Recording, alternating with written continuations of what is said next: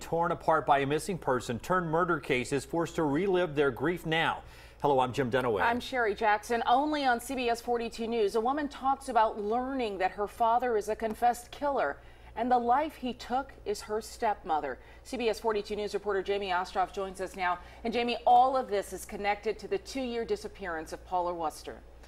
That's right, and I want to talk about this young woman, Eden Abercrombie. I first met her 7 months after her stepmother, Paula Worcester, went missing. At the time, Eden told me all she wanted was closure.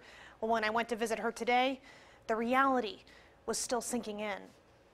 Visibly exhausted. It causes you to lose a lot of sleep at night.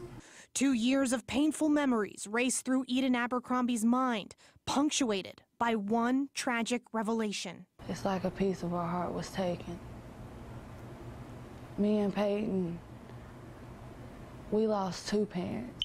Abercrombie is Joey Poe's biological daughter, but she says she was much closer to her stepmother, Paula Worcester. She was very kind-hearted, and all she wanted to do was love him and him love her back. Since Worcester went missing 2 years ago, Poe went to prison on unrelated charges. He got out 2 weeks ago, confessed to the murder, and told investigators where to find the body. We knew and we felt in our hearts that he did it. We just didn't want to believe it. For Abercrombie and her family, this is an answer to the big question that's been plaguing them for so long.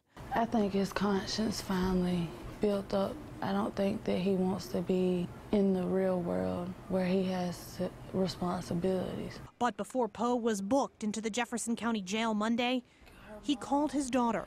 Now there are only more questions. And he tried to apologize, and I just kept asking him why he did it. And the only thing he could tell me was that it was the drugs. But through this ordeal, Abercrombie says she's had at least one moment of clarity. I sat outside for a while, and I just looked up, and it's like the brightest star just started shining. And I just talked to her like she was still sitting right beside me. And she's resting, and she's in a better place than the rest of us. And she's finally happy. We just wish she was here with us. Paula Worcester's family is going to come together this weekend to hold a vigil. It's going to be held at the old